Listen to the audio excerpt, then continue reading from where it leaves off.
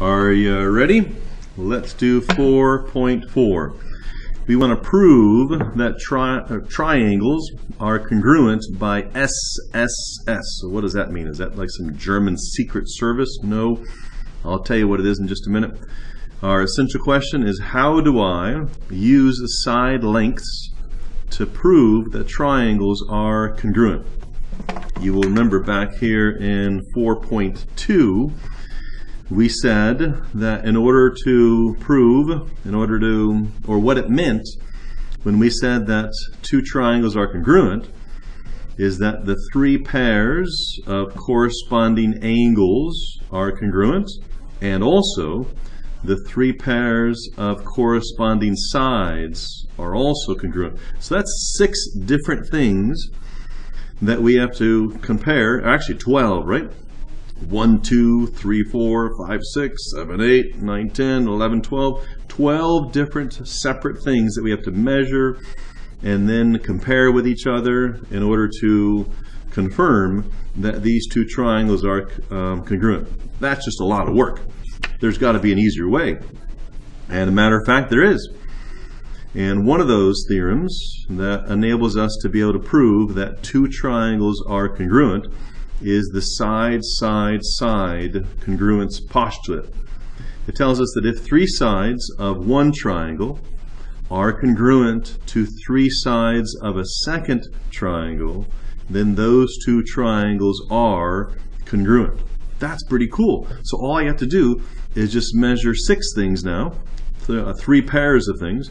We don't even have to measure the angles at all. Who cares what, well, it's not really who cares what they are, but I don't need to know what the measure of the angles are in order to prove that these two triangles are congruent. Let me show that to you. That if I have 2 different, here's a pair of sides, or 3 sides, and you notice here are the same 3 sides.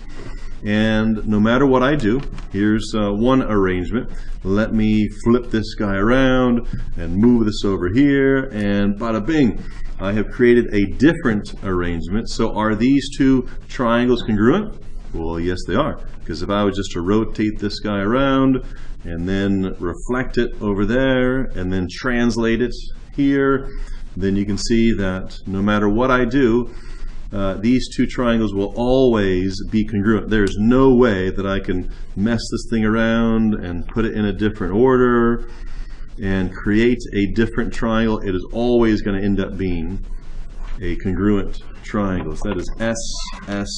That is really convenient and helpful for us.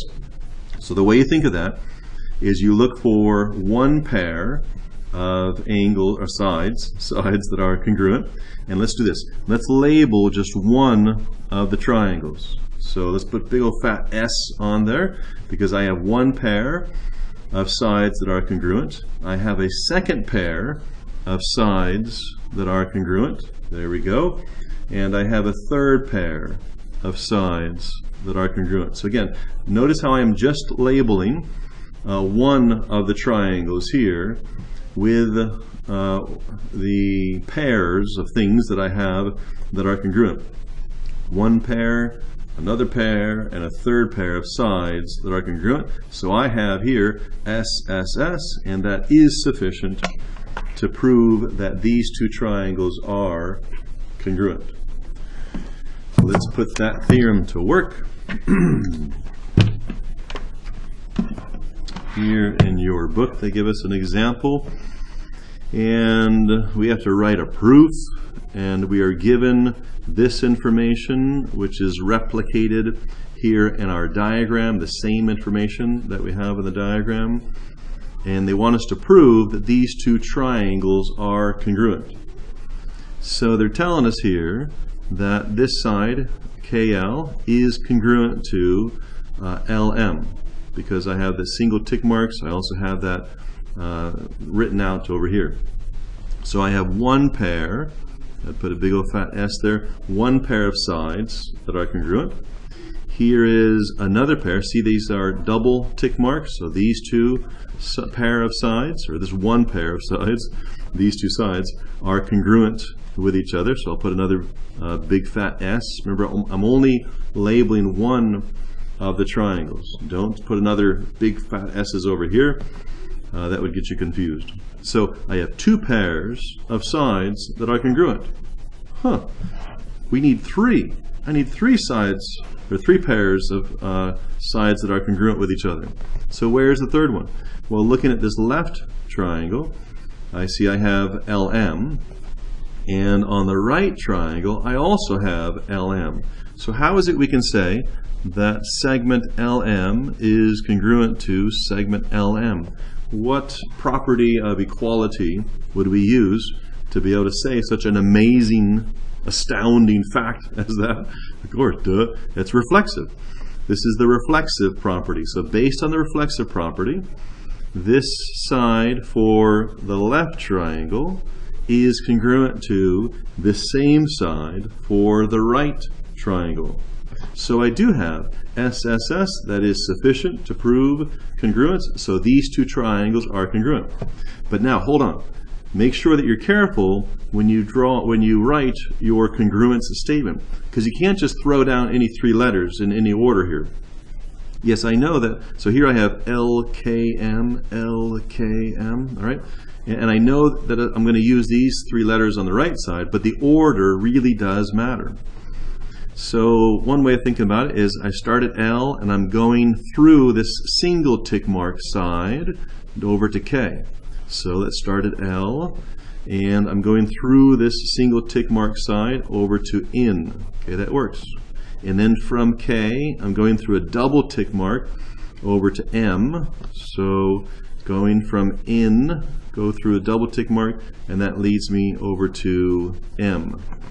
And then M swings around to L, and M swings around to L. Yep, this works. So the order really does matter, because we're saying that angle L on the left-hand side here is congruent to angle L on the right-hand side, and also the angle K is congruent to angle N, right? Because they're both in the second position. See how that works? Okay, you're ready. Let me see if I can help you any farther.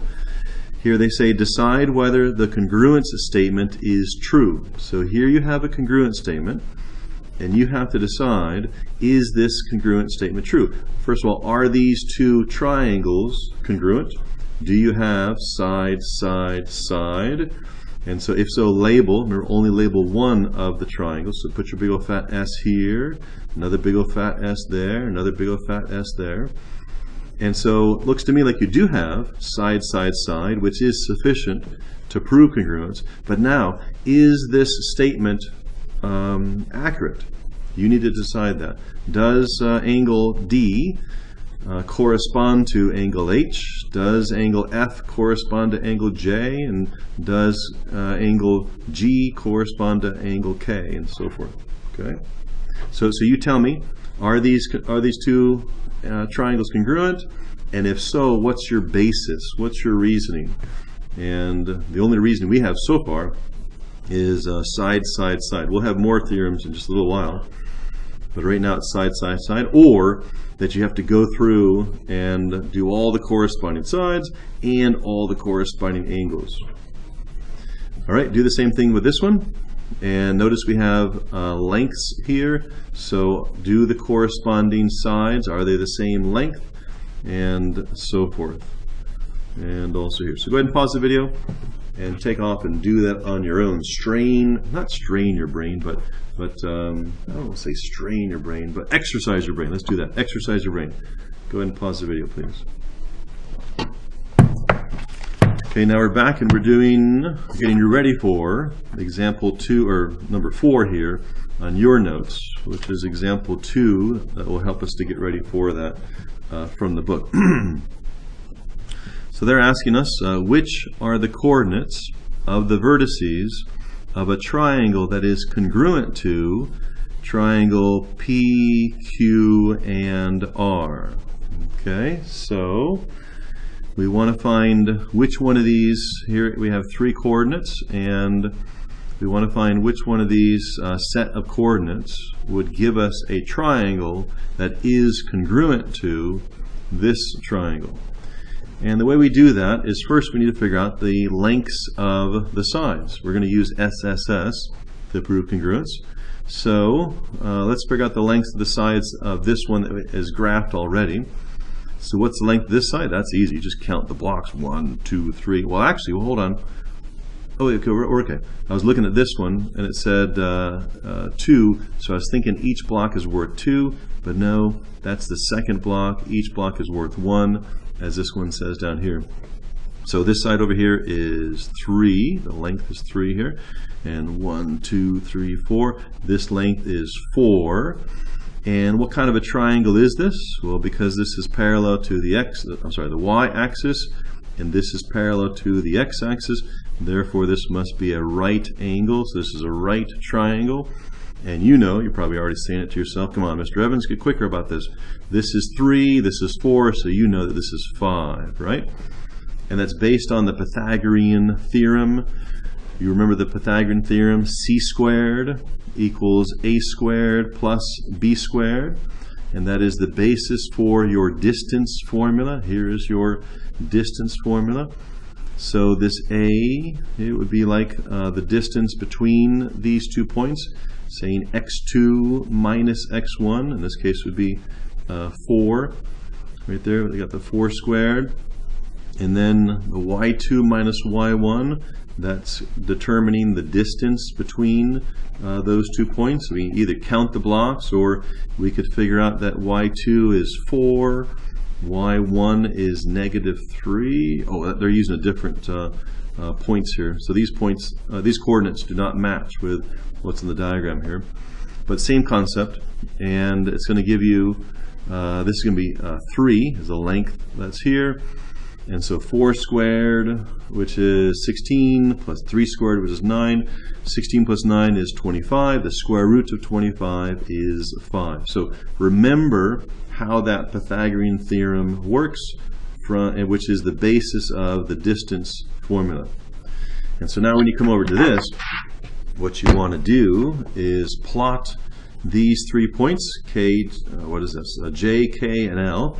Plot those 3 points and figure out the distance or the length of each of those 3 sides. And then also plot these points, R, S, and T, and figure out the lengths of those 3 sides. Hopefully you can count some blocks. Looks like you can here. Yep, you can count blocks. But you will also have a diagonal. So figure out what the length of that diagonal is for this triangle and also for this one. And of course, you know the diagonal is your hypotenuse. Okay, and so go ahead and pause the video and do that problem. So I need to see some distance calculations going on over here and having your 2 triangles there. So prove whether or not those 2 triangles are congruent. And then lastly, this SSS is very helpful for construction.